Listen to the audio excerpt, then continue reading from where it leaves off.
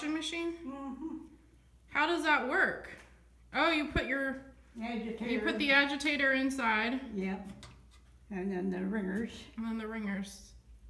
And So you still use this for your wash? You don't? You don't do the? I had an automatic. It was over there. And I don't. You use too much water. You waste an awful lot of water with those automatic washers. So do you still use the rinse part too? Yep. Wow. How long have you had this? Oh, not too long, and you have to get them from the Amish people. I don't know if you can get them in the stores anymore. Oh. The Amish people still use them. Yeah. What is that thing for? What's that button? The silver button? The pull that makes the agitator go. Oh, I see. Wow. That's a lot of work. You like it though, huh? Because it doesn't use as much water. Well, this is what people used. I mean, I know, but it takes more time. I guess you have more time now.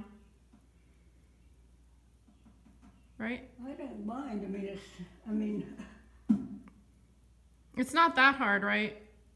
The other one, you have to, every time you change a load, you had to come down and change a load. That's true. You can fit a lot in there. Well, you don't want to overload them. I could do 2 sheets in there. 2 sheets? Mm-hmm. Oh, that's good. How long have you had that? I don't think it was new when I got it. I think maybe had it 3 or 4 years. Oh, okay. What's this thing on top of it? Well, that makes the ringer go around there. It should be that way. It's neutral. Oh, okay. And then if you get something caught in there, you just twist this and it loosens these. The rolls. And you just tighten it up again. Oh, wow.